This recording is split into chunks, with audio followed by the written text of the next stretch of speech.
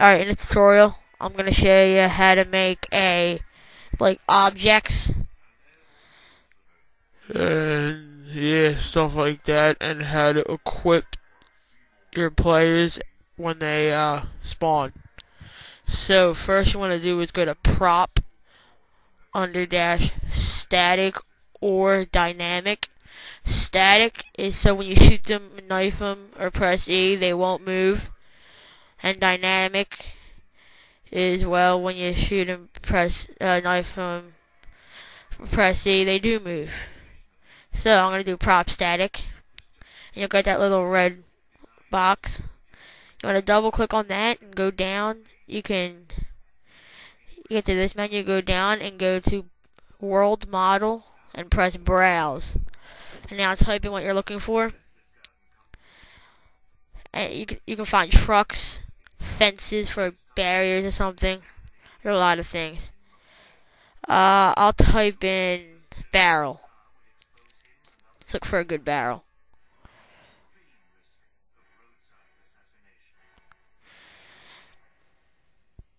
Alright, yeah, let's do this one right here. And then apply it.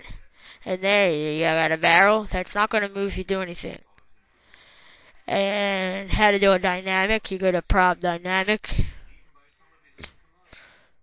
Prop under dash dynamic, dynamic. Put that right there. Let's double click on that. Same thing, world model, browse. You get this menu right here. Let's type in chicken. I got this pretty awesome prop in there. Alright, let it load.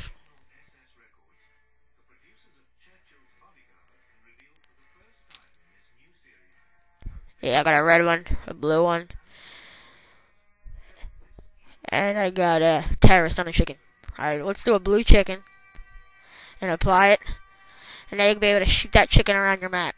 Well, you should be able to.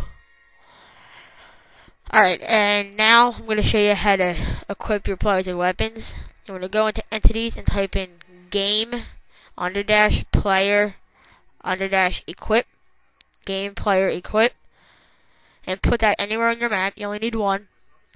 It'll work for every client. Click on it, and you get this little menu. And then right next to scroll down, there's Smart Edit. You want to click on that. Click on Smart Edit right here. And you get that key value add. Click on add. I'll do it with Deagle. So you're going to do weapon under dash. You always want to do weapon under dash and name. Weapon under dash Deagle, knife, para, op, whatever. And then value 1. Alright. So apply. Exit out of that, and now your players will spawn with the Deagle. Thanks for watching.